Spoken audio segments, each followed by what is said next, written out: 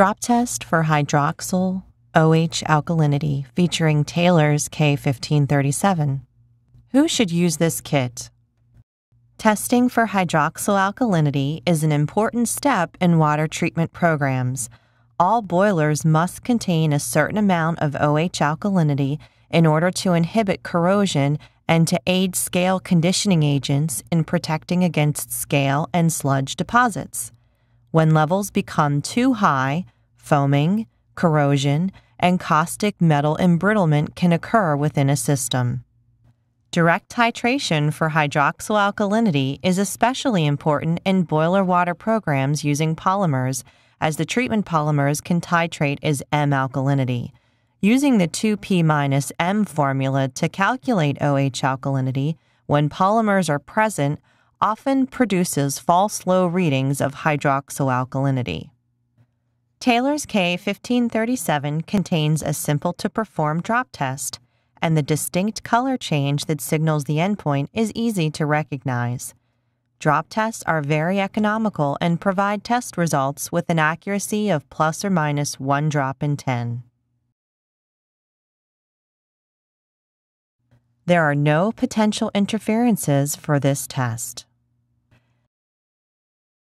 Before beginning this or any other Taylor test, it is best to read the instructions through to the end. Familiarizing yourself with all the steps to come is particularly important if the test is new to you or if the kit is newly purchased, as sometimes our procedures change.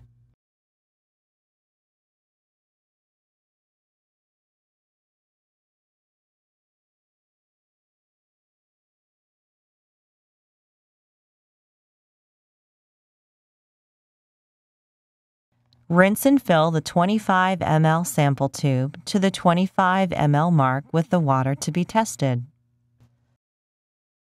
Taylor Sample Sizer, shown here, is a great tool for getting accurate measurements every time.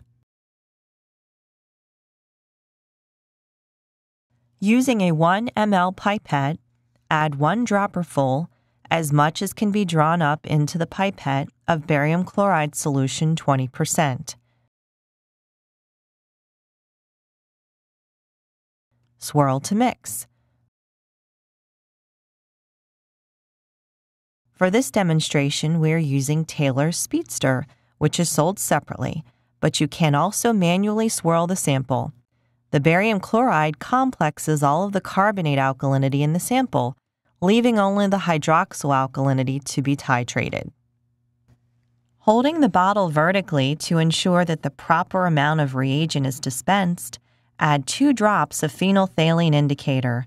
Swirl to mix. The sample will turn red if hydroxyl alkalinity is present. Add hydrochloric acid 0.12 N dropwise, swirling and counting after each drop until the color changes from red to colorless. Note: disregard any reappearance of the red color. Multiply the number of drops of hydrochloric acid 0.12 N expended by 10, and record the results as parts per million hydroxyl alkalinity as calcium carbonate.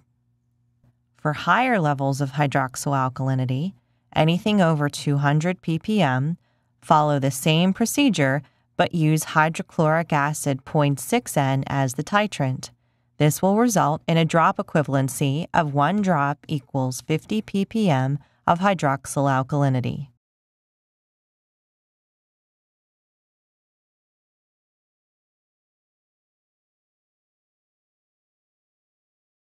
Taylor's knowledgeable customer service representatives are available to provide technical assistance about our products.